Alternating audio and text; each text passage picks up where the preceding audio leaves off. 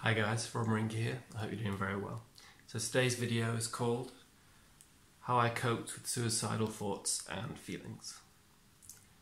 So, the first thing I would try and do is describe suicidal depression.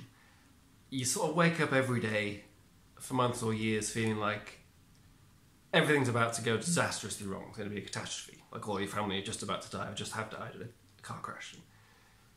You feel like you weigh a ton or 2 tons and you feel very dark energy in you all the time. And it's fairly relentless. It doesn't really go away. The suicidality is, people aren't generally born with that disposition, and most animals don't do it, and there are reasons for the suicidality. You know, must bear that in mind. Probably extreme clinical depression is inseparable from suicidality. It also feels eternal, like it's never going to go away, you know, so self-destruction can seem like an act of grace rather than an act of sin. So that's what it's like. The reasons I didn't successfully do it,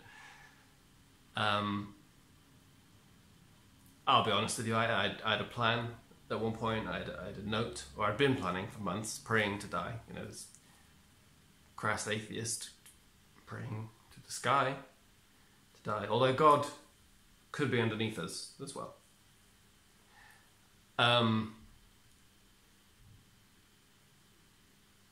I didn't want to jump off a bridge in case I didn't do it, and I'm quite a good swimmer, so I could just have a cold swim back to shore and people find out about it, and that would be just even more ridiculous than actually doing it. Couldn't get a hold of a gun, even if I did. My friend's cousin tried to shoot himself with a shotgun when he was about 15, 16, survived it, and is sort of housebound and deformed, for lack of a more charitable, I'm sure there is a more charitable word, but you know what I mean, shotgun to the face, head, survival look. It's not not particularly in vogue, that look. There were 2 people who tried to, well, there's many people who jumped off the Golden Gate Bridge, but 2 people who survived it. One of them, as they went over, said that they immediately realised that all the problems they had in their life were fixable immediately, and were very glad that they didn't drown. It's not that you find yourself wanting to kill yourself and that's the primary mover or cause. It's that you're in so much pain for whatever reason, and there are lots of reasons why you could end up like that. Chronic pain in your testicles, you get both legs amputated, you develop schizophrenia, there are lots of ways.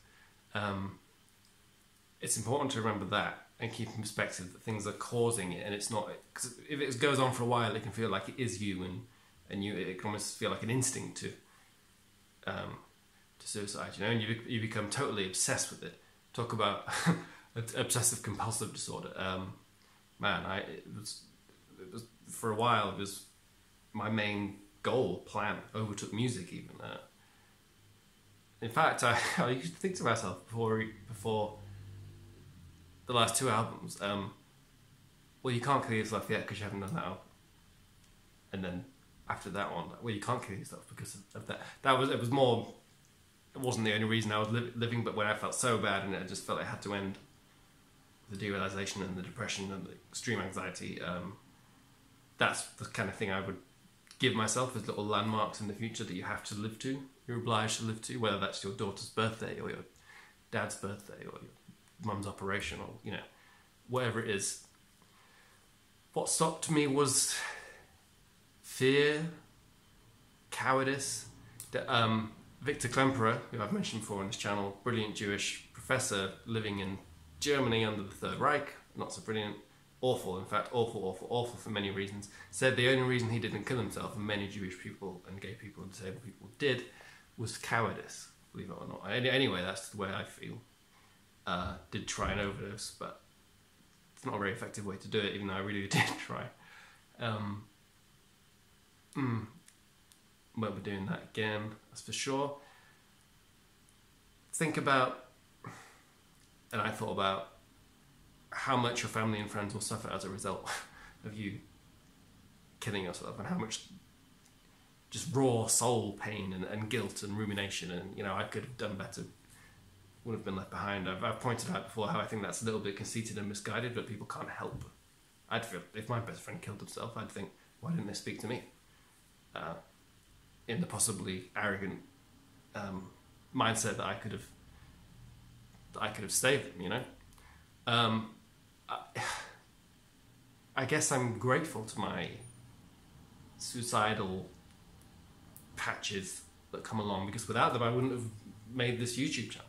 And a lot of people have said some disobliging things, but a lot of people have said it's helped them, really helped them. And I wouldn't have been able to, you know, talk about the colour black unless I'd been there, which isn't a racial isn't a racial comment. It is unfortunate. I was thinking recently how the colour black, say in Lord of the Rings, is associated with everything bad, and everything good is associated with white. Anyway, that's for a different video. I reached out to cope with my suicidality as well. I told some people, and when you do that, like with anything, you get when you get feedback on something, say a project at work or a suicidal project, it makes you look at it a bit differently, and if you follow the right advice, you can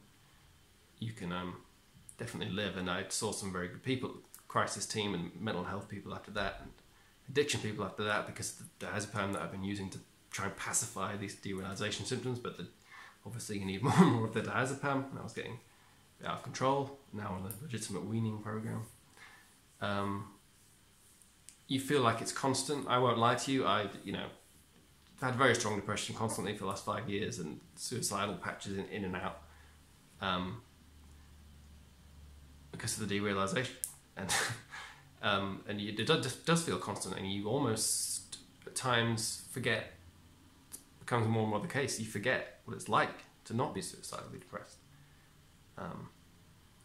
or you can trick yourself into thinking that it's been nothing but that for 5 years. You've forgotten about the times you've laughed in the last 5 years, or the times when you've seen something heartwarming, like a kitten, or a child or nephew or niece